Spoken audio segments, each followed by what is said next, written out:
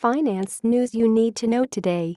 The Federal Reserve is raising a key interest rate for the first time in a year, reflecting a resilient U.S. economy and expectations of higher inflation.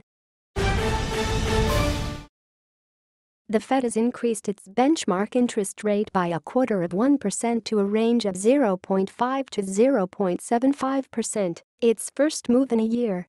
The Fed also signaled 3 likely hikes in 2017, up from 2 previously. In response, the Australian dollar has dropped sharply against the US dollar. At 0.630 at on Thursday, the local unit was trading at 74.53 US cents, down from 74.89 cents on Wednesday. The Australian share market is set to open lower, following Wall Street down after the U.S. Federal Reserve interest rate hike. At 0.646 at on Thursday, the local SPY 200 share price futures index was down 10 points, or 0.18%, at 5572 points.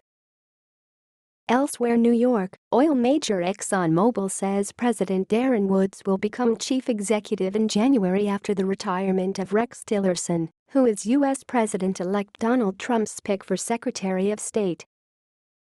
Los Angeles, Amazon has officially fired the starting gun on its worldwide race against Netflix to capture subscription video viewers, and its global Prime Video service is priced well under Netflix. Washington, D.C., U.S. President-elect Donald Trump and Silicon Valley executives will have a chance to smooth over frictions when they meet at his Manhattan Tower, after both sides made no secret of their disdain for each other during the presidential campaign.